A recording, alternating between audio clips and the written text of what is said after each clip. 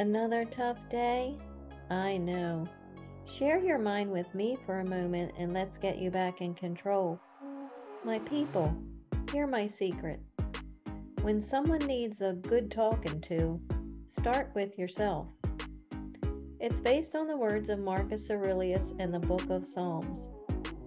You shouldn't give circumstances the power to rouse anger, for they don't care at all.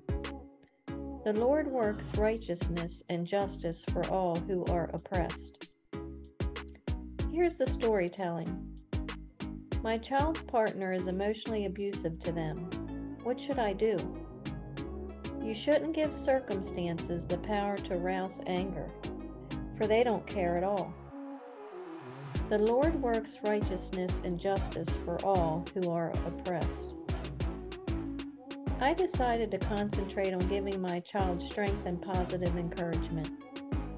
I realized by giving them tools to help them to see their worthiness and to seek God in trying times is giving them ways to see themselves in a positive light.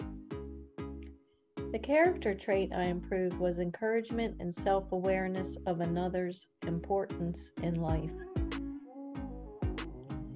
And now the mindset.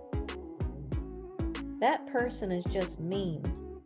How could someone treat my child like that? I think it's time to step in. I'm going to give the so-called partner a good talking to the next time we meet. Seeing your child being emotionally abused by another is very disheartening. You've always protected them.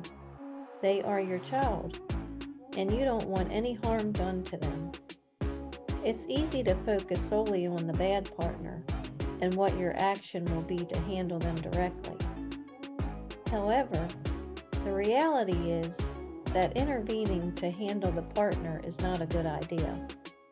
Numerous bad outcomes may result, including the possibility of losing your relationship with your child. For me, I realize my child is grown now and needs to learn how to handle life situations, which includes what they will and will not put up with. You see, my child may not see things the way I see them. Maybe they are fine with this behavior. So what can I do, Stoicess, you ask? Start with giving yourself the good talking to.